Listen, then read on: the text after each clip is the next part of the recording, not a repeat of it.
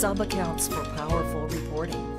Acumatica provides flexible account and subaccount structures to match your business needs and provide powerful reporting features. In this video, I will set up subaccounts and demonstrate how they can be used for reporting. In Acumatica, the subaccount is a segmented key, which means that it can be broken down into smaller units. In this example, I have two segments, one for product group and one for cost center. Checking the Validated box forces users to select from a list of segment values, which I enter in the Segment Value screen. In this case, I add a value for marketing to my Cost Center segment. I can add a third segment called Location for tracking a country or office. Once created, I add values to my new segment in the Segment Values screen. I can manually type the values or import them from a file.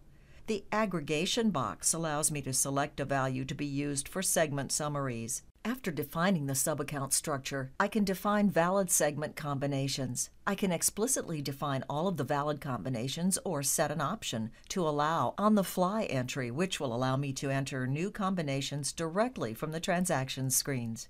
To illustrate how subaccounts are used, I create a journal transaction. In the Transaction Details section, I can click F3 to retrieve a list of valid subaccount values, making it easy to complete my transaction without having to use my mouse. I'll complete and release my journal entry so it is available for reporting. After adding a few more transactions, I can open reports to view my results. Acumatica reports make it easy to sort, filter, and sum according to my subaccount values. In this case, I've modified the standard profit and loss report by adding a unit set to break out contributions from my different locations. In 2 minutes, I was able to customize my report to deliver results by subaccount. Flexible account and subaccount structures allow you to customize your implementation to deliver the reporting that you need.